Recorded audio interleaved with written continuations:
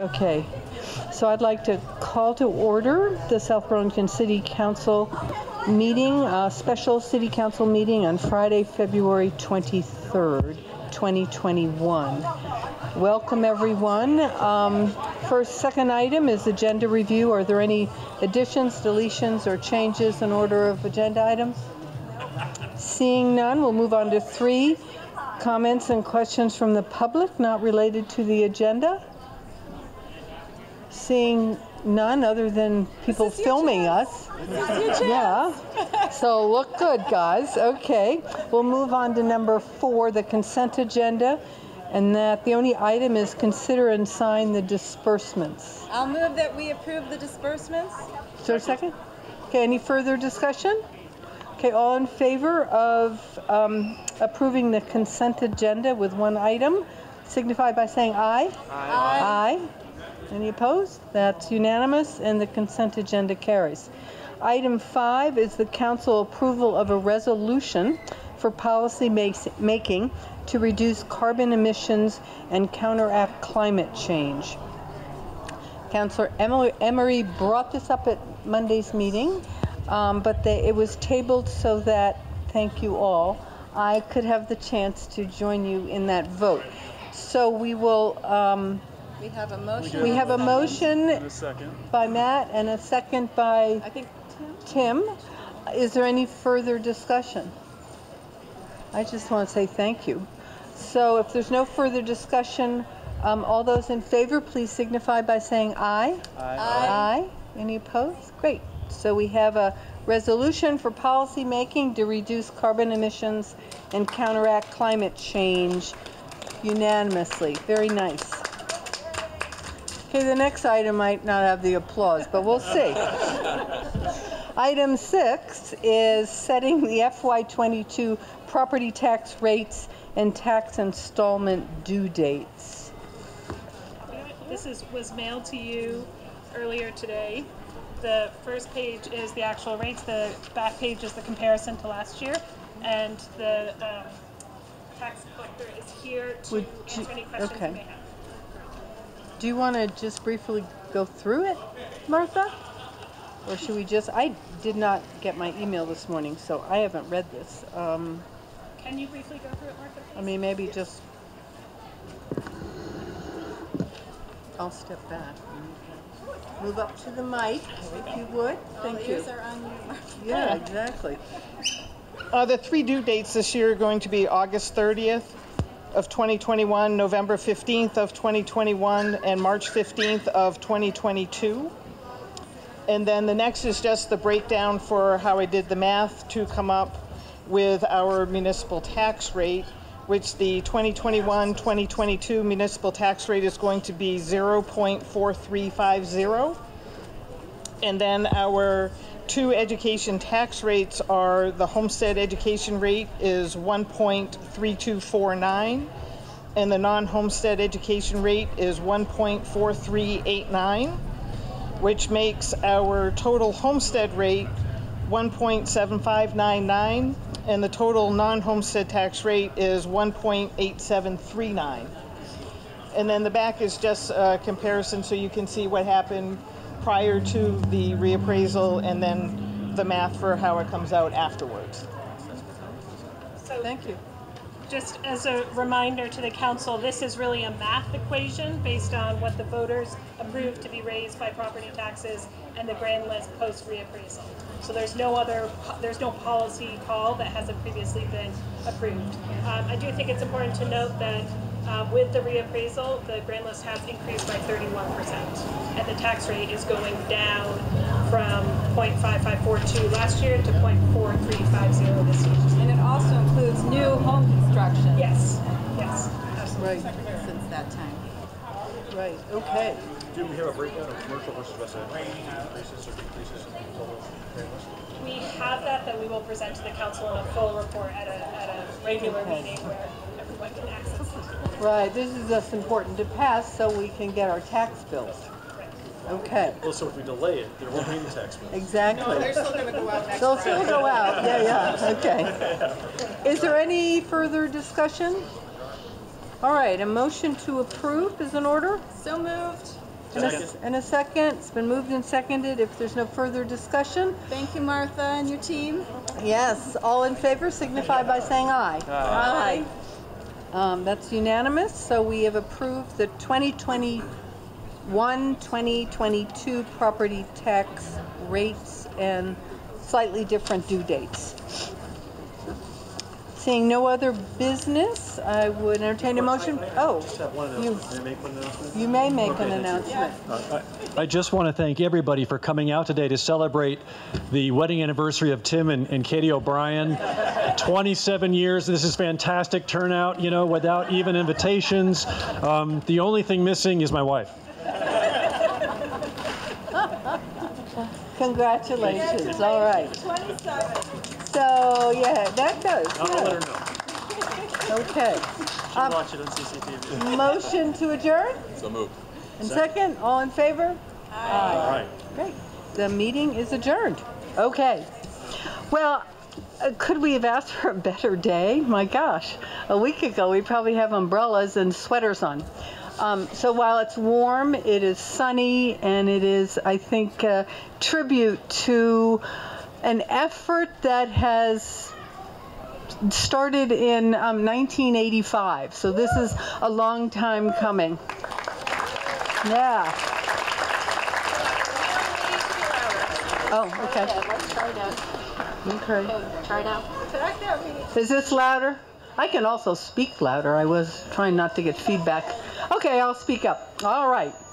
So the community obviously has been planning this for decades, and our vision originally, after lots of meetings, was to anchor our downtown in a sustainable building, and that is exactly what we have. With great leadership and skill of Kevin Dorn, who began the process about 5 years ago.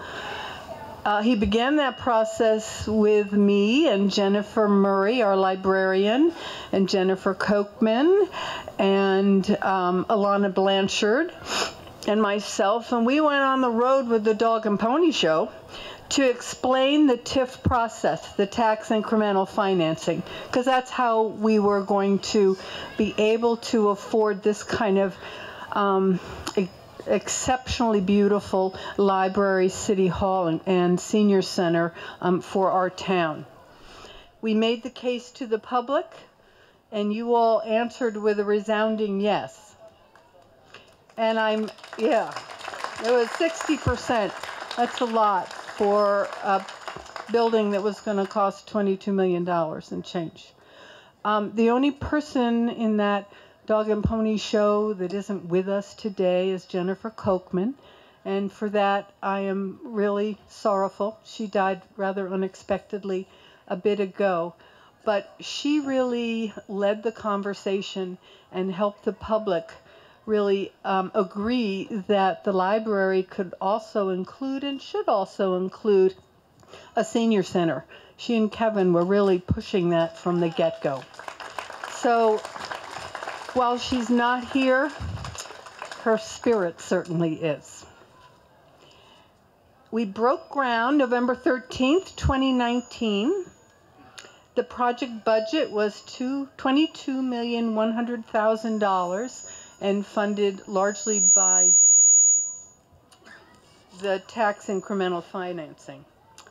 A secondary benefit, and on the Dog and Pony Show, this was one of the things that I really pushed, was that by building this here and incorporating proper groundwater, that's okay. See what we can do. I'm not an expert, so. Yeah, okay. Well, nor am I. Yeah, try that. We had decades of stormwater runoff from the library, from the school and other buildings, and by building this building, we were able to mitigate that, and so we're no longer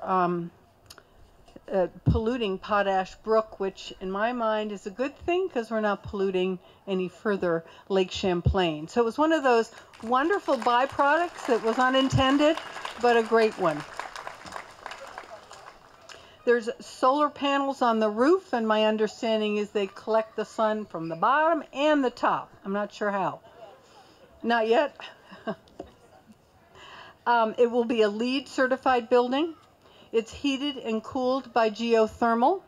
And this winter, when it's snowing out in front of the library entrance, there won't be snow because thanks to David Kaufman's persistence, we included heating underneath the sidewalk so people won't be trucking in salt into our new building. The entire structure is a high energy efficiency, all LED lighting, in short, as sustainable as we could afford. And a sustainable building is a loved building, and we will love this building. It houses the library, a senior center, the city clerk, the city manager's office, and planning and zoning. The auditorium seats 100 and will be a new home for city council meetings and DRB meetings and other public events as well. It's available to be rented by the public and used by the public. I want you to note the dedication plaque inside the front door. I really want to honor two people that typically don't get their names on buildings, but they really made this happen, and that is Alana Blanchard, who was the project director, and Justin, yes, and Justin Rabideau, who really did all the, I guess, I don't know, all the nitty-gritty stuff. Their dedication and hard work really brought this to reality. I mean, it literally was figuring out where every outlet needed to go in a really large building. I also want to thank our project partners, Engelberth Construction and Weeman Lamphere Architects. They did a fabulous job. And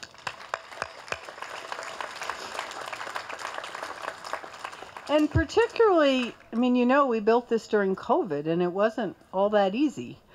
We had hundreds and hundreds of workers who managed to build it with masks and stay 6 feet apart and work through all those uncertainties. So that's a tribute to them.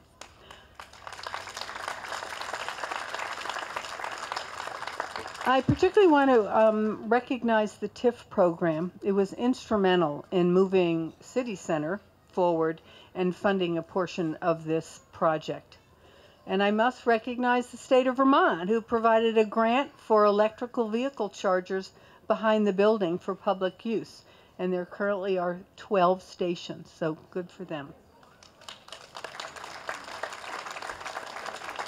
We are going to have a senior center dedication at 5:30, but we're going to continue with really celebrating the main library and its opening. And, you know, the last thing I want to say before I introduce some other speakers is it's really a thank you to all of you. Number one, you're here and you're celebrating, but you voted for this. You agreed in the process of using tax incremental financing. It's kind of complicated, and it's like a 23-year promise that funds will get raised, and it's a program. I think Kevin Dorn was with the Douglas administration when it was introduced in Vermont. So his leadership on this was really helpful because he understood the language of the program and how to really implement a TIF program. And you know we did the park over there and where the geese are and the road and this building, and I think it's I thank the state of Vermont for embracing that program and allowing us to go forward. So thank you all for believing in that. Okay, we also have some dignitaries who, some couldn't be here in person, but they sent people to share their congratulations. So we'll first hear from John Tracy, who's representing Senator Patrick Leahy.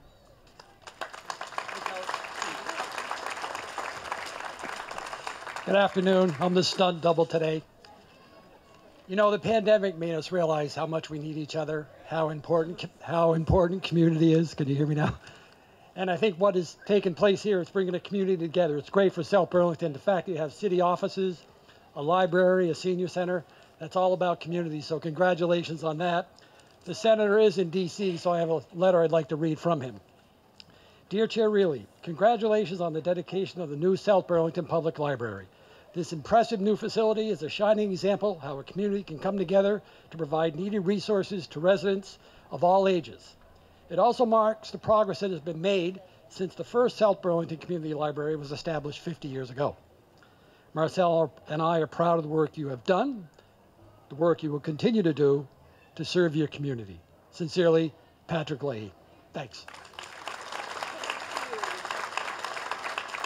Thank you, John. And next we have Beth Awady, who's the representative for Senator Bernard Sanders. It's okay. Good afternoon, everyone. I'm an outreach representative for Senator Sanders, and Senator Sanders sends his regards. He regrets he cannot be here today. He is out in the Northeast Kingdom doing outreach on this gorgeous day. But he does send his deep appreciation and thank you to you all for coming out on this rather beautiful day. Thank you to all the community members, all the workers who contributed and participated in bringing this to life. This space, senior center, auditorium is great to have in the community. It really brings community members together, sharing resources. Oops, sorry. I apologize. This community member, senior center, much more brings members together, and Senator Sanders really appreciates the innovative ideas coming together, bringing community members together throughout South Burlington and across Chittenden County. I'm excited to take a tour here, as many of my colleagues have, and Senator Sanders himself looks forward to coming here and meeting you all someday. So thank you very much for having us.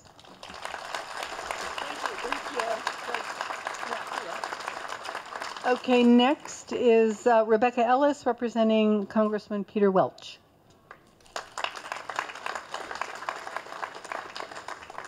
So on behalf of Congressman Welch, I would like to congratulate the city of South Burlington on the opening of this beautiful new library and municipal office. Congressman Welch visited the site in January 2020, about 18 months ago, when construction was just beginning, and it's quite a transformation. The congressman looks forward to stopping by again in the near future to see the result. And he asked me to convey to you his deep admiration to the municipal leaders and the entire community, you, for your many years of hard work and the cooperative effort it took to envision and then build this new city center with housing, grocery stores, schools, a senior center, and now a library and municipal office, all within walking distance of each other. Congressman Welch has long supported arts and culture, including libraries, because of their important role in building and sustaining resilient communities. Many people, and many here perhaps, may be surprised to learn about all the services offered in a modern library. During the pandemic, the Federal CARES Act supported a variety of digital library services, including 24-hour Wi-Fi, e-books, public health information, and even workforce development. As we begin to move out of the pandemic, libraries and municipal offices will continue to be important places where people gather to learn, to grow, and to build community, just like today. This library and this municipal center are well-timed to provide critical services to the community at a historic moment in our state and our country's recovery. Congratulations, South Burlington, on a job well done.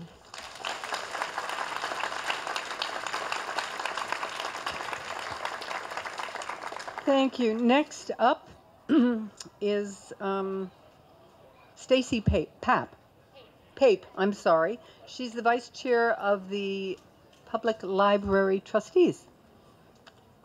I'm sorry. Hi. It is a great pleasure to be here with all of you today to celebrate this wonderful new building, a great resource for our community. The new library will be the heart of South Burlington, fittingly in a collaborative space shared with City Hall and the Senior Center. On behalf of the Library Board of Trustees, I would like to acknowledge the many years of advocacy, hard work, and commitment that went into making this moment possible. Thank you to past and present trustees whose dedication kept this dream alive. Thank you to friends of the library who are critical supporters of the library's mission, and to all the volunteers who have given their time and talents. Thank you to the late Paul Blanchette and to everyone who is stepping forward to support the library through philanthropy. Thank you to our tireless city staff members and to the architects and builders who brought their skills and fortitude to this endeavor. Endless gratitude to our library director, Jennifer Murray, and the library's incredible staff members who have taken this on with creativity and open hearts and will continue to innovate and make this library all that it can be. And thank you to this forward-thinking, inclusive, and caring community. You have come together to build a library that will bring joy, education, and enlightenment to you, your families, and your neighbors. Your foresight and willingness to say yes to a new library will have enduring impact on the South Burlington community for generations. One of the greatest privileges of being involved in the library is to hear all of the memories people share, how a library was their place of refuge as a child, a place where they made new friends as a new parent in a new town, or a place they learned how to knit, use a computer, or speak English.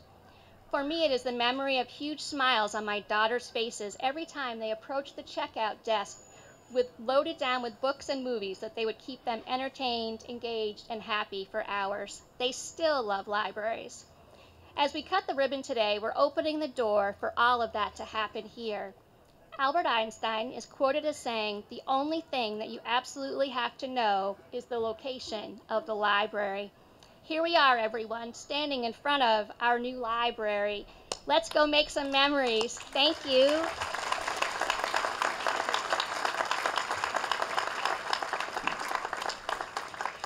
We're now going to hear from our state librarian, Jason Broughton.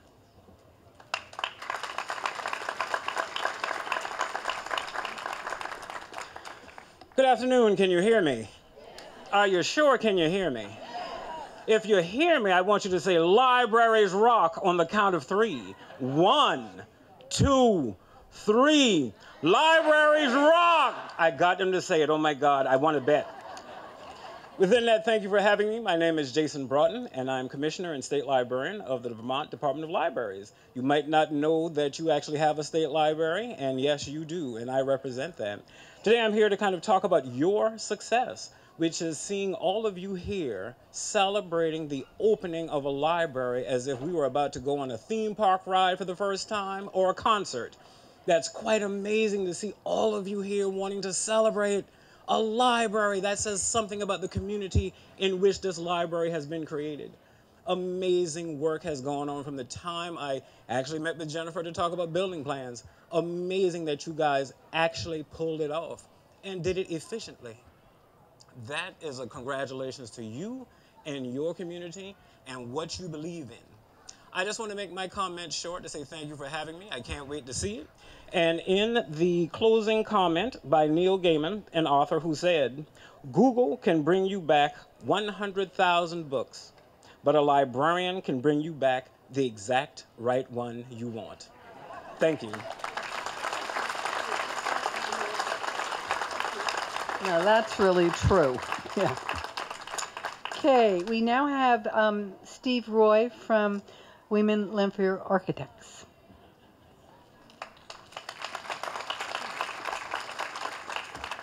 Good evening, everybody, and thanks for coming today. First, I'd like to say congratulations to the City of South Burlington. It's been not just a few years, but a really long path to get to this point, and I think it's a very special time for the entire community. There's a few people I'd like to thank in particular from the design team that worked countless hours and really deserve that. If you see them today, just let them know how much they're appreciated. Tim Duff, a South Burlington resident, and Kelly DeRoche, another project manager for Weeman Lanphier. They have spent hours and hours making this just project perfect. I'd also like to thank all of our team members from the design team, Engineering Services of Vermont, Engineering Ventures, the SE Group, Humphreys Poley Architects. There's just so many people involved to make this all happen, and it's really important that we thank each and every one of them, because I think this is a project that will last for generations and is really something we should be proud of. So thank you all for coming.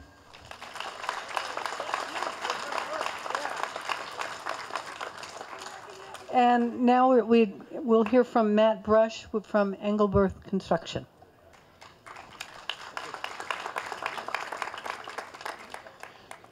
Congratulations to all of you from South Burlington.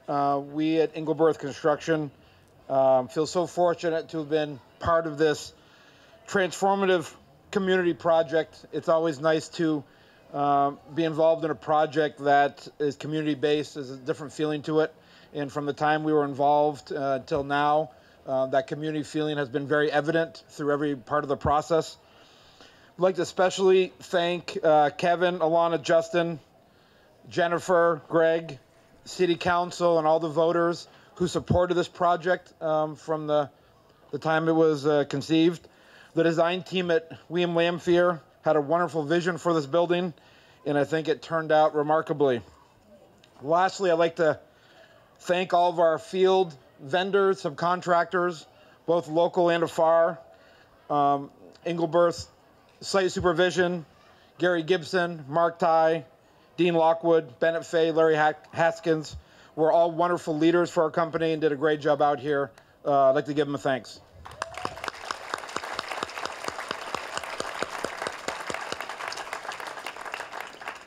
Enjoy the accomplishment that you guys have this wonderful building for years to come. Enjoy the evening, and I hope you get a chance to tour the building tonight. Thank you.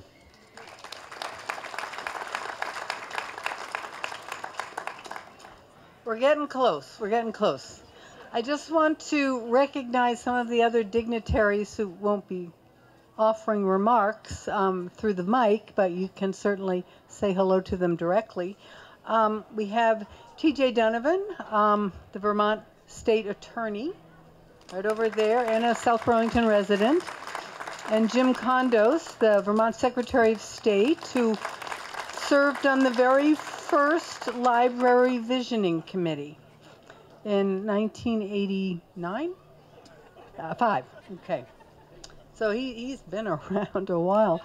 And then behind me are my partners in crime, Megan Emery, Tim Barrett, Tom Chittenden, Matt Coda, and we've also asked to join to have Dave Kaufman join the council grouping. While he's not a councilor right now, he was certainly very instrumental and active in pulling this all together. So, great bunch to work with. We have a number of senators, Chittenden County senators in the audience. I haven't seen everybody, but I believe Senator Ginny Lyons, Senator Philip Baruth, Senator Chris Pearson, Senator Keisha Ram, I did see her, and Senator Michael Sorotkin are here. And thank you all for coming. And lastly, we have 3 state representatives here, Ann Pugh, John Kalaki, and Maida Townsend. So it really is a community recognition and effort. And before we close these remarks, I have just 2 things. I want to brag a little bit because I happen to believe that I have more family here than anyone else. I have 13 family members. So they're right over there. The kids were really interested in seeing a big pair of scissors at work. And the last thing is I'm going to ask you in a moment to have the pleasure of looking into the sun as we have and ask you to turn around and back up a little so we can get a community photo. And you want to be looking at the man in the bucket. So thank you for coming. we so appreciate your support for this endeavor, and I think, as we say, we built it for at least 50 years, so a lot of you will be here to enjoy that, so thank you. All right, the North!